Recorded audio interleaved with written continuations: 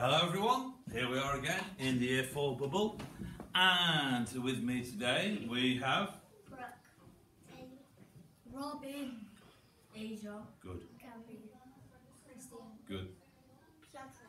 lovely, and we are carrying on with our Vipers work on Kensuke's kingdom, but this time chapter 8. We're getting towards the end of the story. We're in the last third of the story, and this is a crucial chapter. Now, you might have heard of the place Nagasaki before, but by the end of this chapter you will certainly know where it is and why it is so renowned. And the questions we're looking for in the first part of this chapter are: why did Kensuke hide from the American soldiers on page 122? How did the orangutans help Kensuke survive alone on the island? How did Michael get to the island in the first place? Why was Kensuke angry when he found Michael and Stella? What does Kensuke make from berries? So, here we go. Chapter 8. Everyone dead in Nagasaki. I was overjoyed. I had found a part of me that I thought I had lost forever. Now, Kensuke said, beaming at me. Now, you happy person, Mixan? I happy too. We go fishing. I tell you very soon where I find this ball. Very soon I tell you everything. Little fish not so good now. Not so many. We need big fish, sometimes from deep sea. We smoke fish, then we have always plenty fish to eat. You understand? The outrigger was a great deal heavier than it looked. I helped Kensuke drag it down the beach and into the sea. This very good boat, he said, as we lifted Stella in.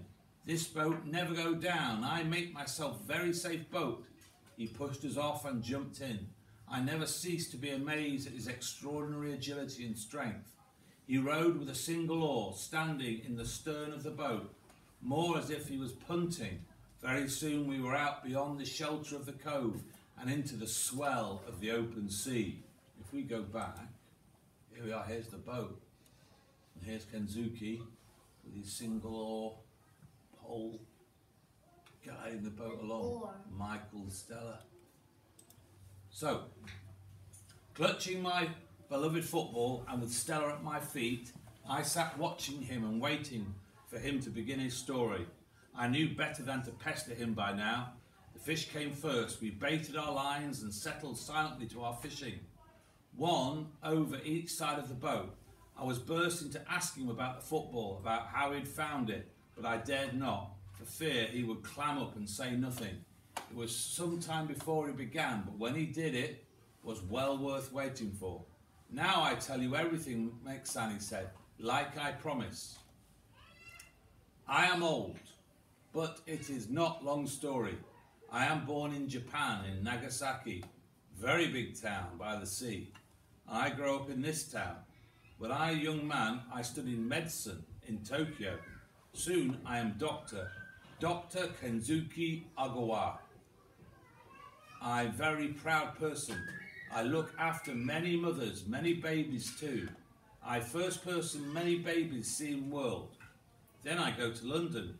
I do studies in London, in Guy's Hospital. You know this place? I shook my head. Of course, I learned to speak little English there. Afterwards, I came back to Nagasaki. I have beautiful wife, Kimi. Then I have little son too, Michia. I am very happy person in those days, but soon war comes. All Japanese men are soldiers now, sailors maybe. I go to Navy. I doctor on big warship. A fish tugged on his line and took his bait, but not the hook. He went on as he rebaited his hook. This war very long time ago now. I did know something of a war in Japan. I had seen it on films, but I knew very little about it. He shook his head. Many die in this war. This war, very terrible time. Which war do you think they're talking about? World War, Christian? Not World War One. World War Two, yes, the 1939 to 1945. Many died in this war. This war, very terrible time. Many ships go down. Japanese army win many battles. Japanese navy win many battles. All Japanese very happy people. Like football, when you win, you're happy. When you lose, you sad. I go home often. I see my Kimi and my little Michia in Nagasaki. He grow fast, already big boy. We all very happy family. But war go on long time. Many Americans come, many ships, many planes, many bombs. Now war is not so good for Japan. We fight, but now we lose. Very bad time. We are in big sea battle. American planes come. My ship is bombed. There is fire and smoke, black smoke. Many men burned, many men dead. Many jump off ship into sea, but I stay. I am doctor. I stay with my patients. Planes come again, many more bombs.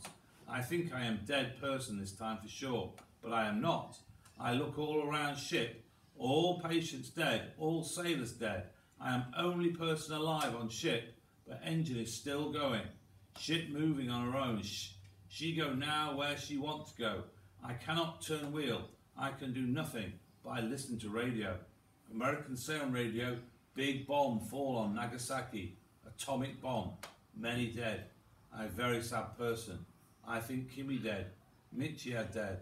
My mother lived there too. All my family, I think they all dead.